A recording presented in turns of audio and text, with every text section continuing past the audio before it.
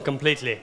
So yeah, but it's worth waiting for it because this presentation is very visual, and the guy that gonna present it's also kind of like a star presenter, right? He was supporting all hackathons in UK and in Germany. And are we up with it?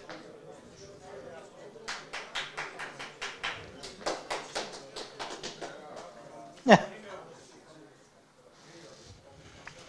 Survivor.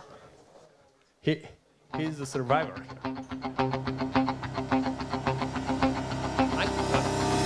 Yeah, sure.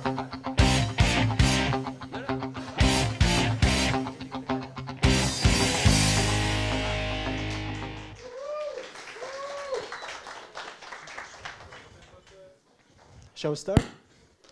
So, hi everybody, I'm Georgi, co-founder of Imagga, a platform that enables businesses to understand images. In the last 3 years, with digital cameras and mobile phones has been taken more photos than for the whole previous history of photography.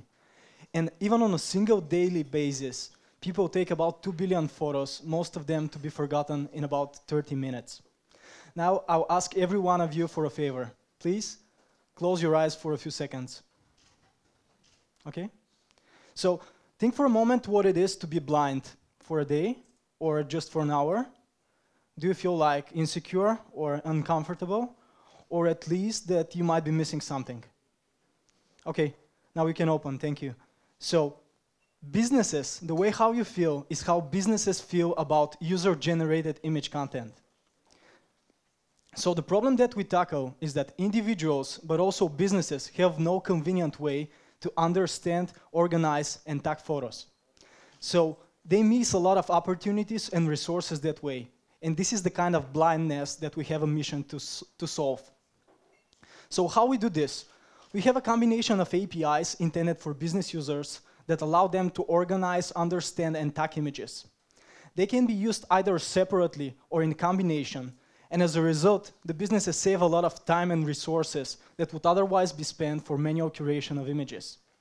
Also, our business customers can offer to their end customers much better user experience.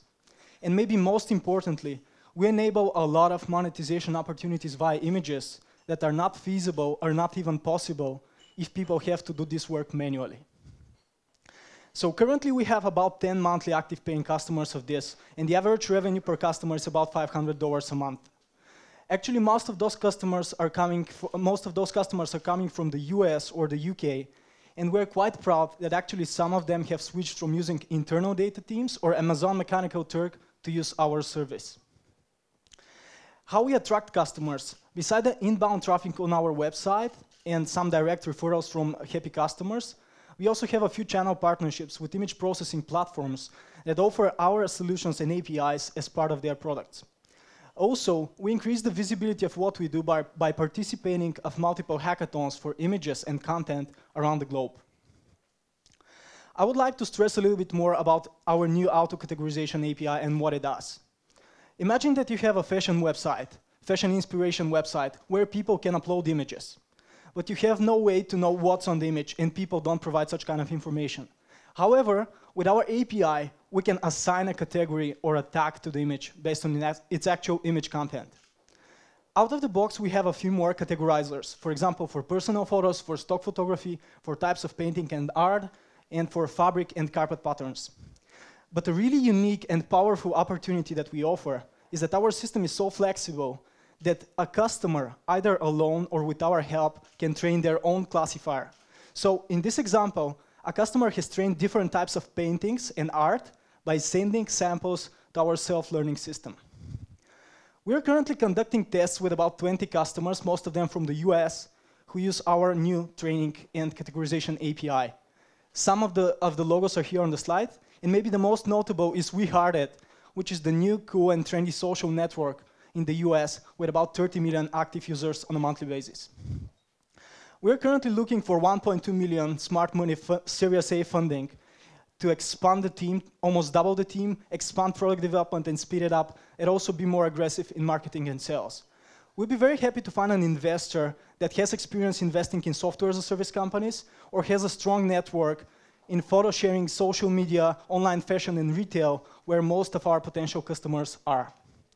And last but not least, I would like to mention a few words about our team. It's quite well rounded up, because we have people with experience in technology, research, software development, but also in creative design and social media marketing.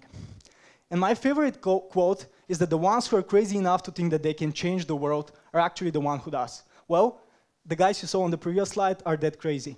Thank you.